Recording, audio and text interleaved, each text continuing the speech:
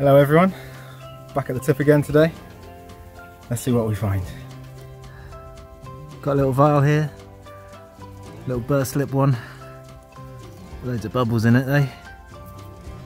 Nice aqua. They tend to clean up quite well. Just found this piece of vase, I think it is. It's very detailed on there. I did find a couple of other bits a bit earlier, but I kept these ones. And I think, yeah, it fits on there somewhere. Yeah, like that. There's another bit here.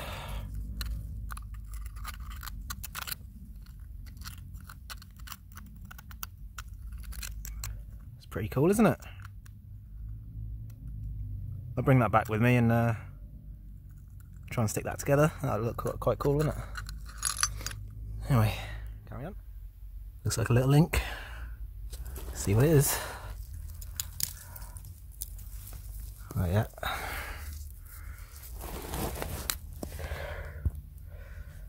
Nice little octagonal sheer top. Can't go wrong with that, can you? Looks alright to me. I think I saw something else here. A little tiny one. That's diddly, that is. Cool. Just saw this rolling out. I thought it was whole. Ooh, fancy.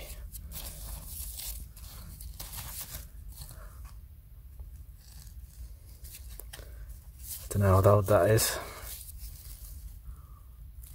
Oh well, got a bottle here.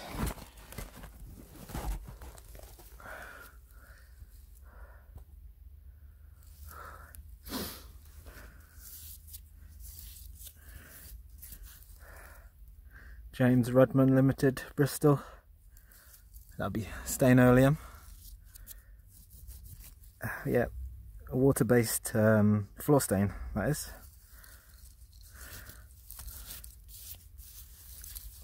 Yeah, cool, nice.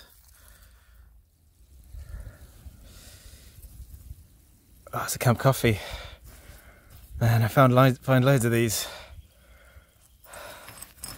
I think anyone who's put a spade into a tip has found one of these. I've always wondered what it tasted like. I bet many other people did too. So look what I've got. Oh yes. Look at these chaps having a great time. I think that's a bit more PC than the original label, but yeah, my mum sent me this in the post. She's seen my videos. She thought it'd be funny for me to have a bit of this, so let's make a cup and see what it tastes like. All right.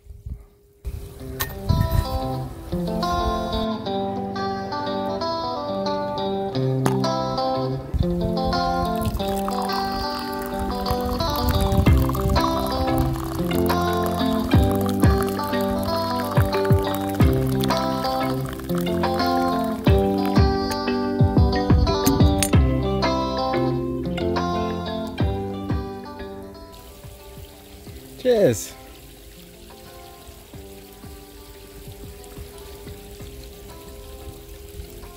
Oh, that's not bad. Very sweet. Almost has a treacle kind of taste. Like coffee and treacle. That's alright, that is.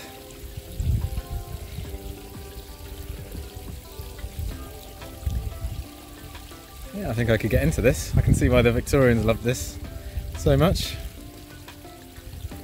Yeah, it's alright.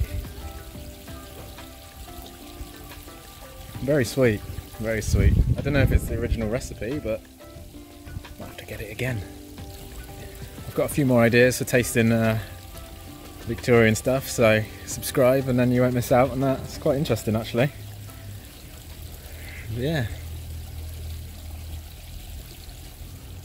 Camp Coffee was created in 1885 by Campbell Patterson of R. Patterson and Son in Glasgow.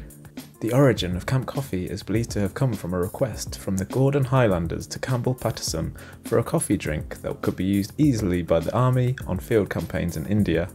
The regular process of grinding and brewing coffee beans was too complicated and time-consuming for a military field kitchen. The creation of liquid camp coffee provided a simpler method. In many ways, leaving aside the fact that there wasn't much coffee in it, camp coffee was the first instant coffee. The original label depicted a Sikh servant waiting on a seated Scottish soldier. A later version of the label, introduced in the mid-20th century, removed the tray from the picture and was seen as an attempt to avoid the connotation that the Sikh was a servant, although he was still shown waiting while the seated Scottish soldier sipped his coffee. The current version, introduced in 2006, depicts the Sikh as a soldier, now sitting beside the Scottish soldier with a cup and saucer of his own. It's still sold in many shops here in the UK, and is actually pretty good, so why not give it a go and let me know what you think. Anyway, back to the digging. Got another one here. Ooh, look how red that is. Oh, it's a hoe sauce. Lovely.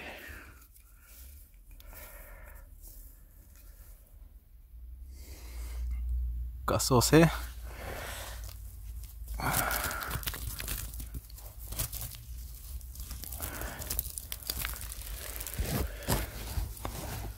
What have we got? Looks like a Daddy's. There we go, Daddy's sauce.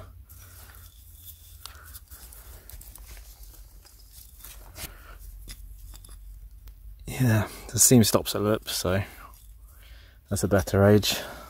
Anyway, carry on. Check out this old label. That's pretty cool, isn't it?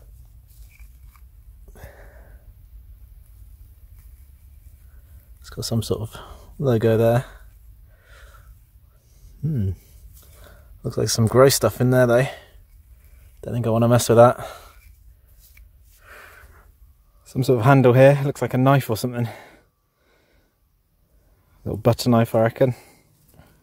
Fully rusted away though. Cool. Something here, looks like a pickle jar.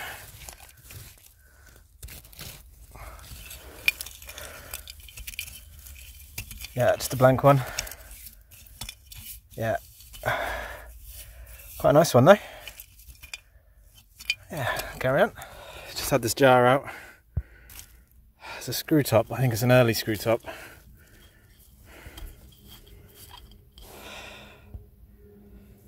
Yeah, Horlicks.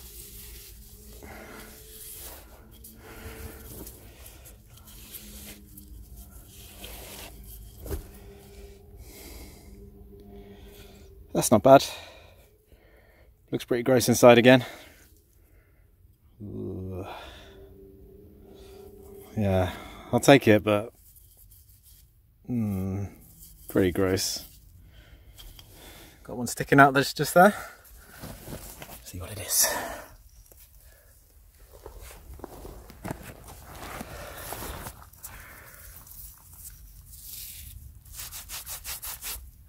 It's a California fig syrup, San Francisco.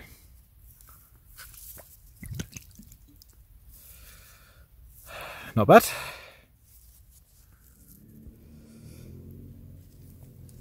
Looks like a lid off a tiny little doll's dish or something.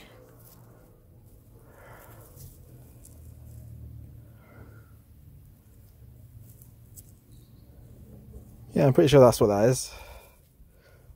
Would have had like a little baking pot or something. Maybe.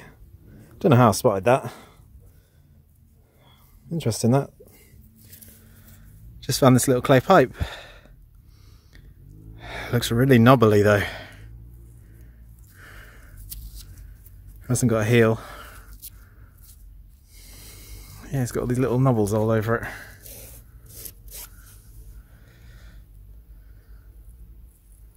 I've not seen one like that before. Round 2 on the camp coffee. I think I'll try and I'll bring a few of the old bottles back and put them in my Etsy store.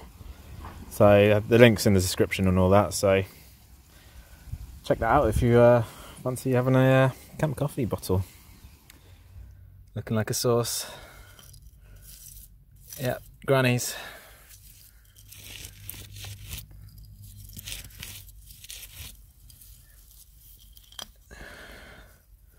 So I have to clean it out, but that's Granny's delicious sauce and the stopper. That's alright. Quite like the design on these. I think I've said that before, but cool. That's me done for today. It's amazing how quickly your fitness goes away, doesn't it? You have a week off and starting to struggle. A couple of bits, nothing really very special though.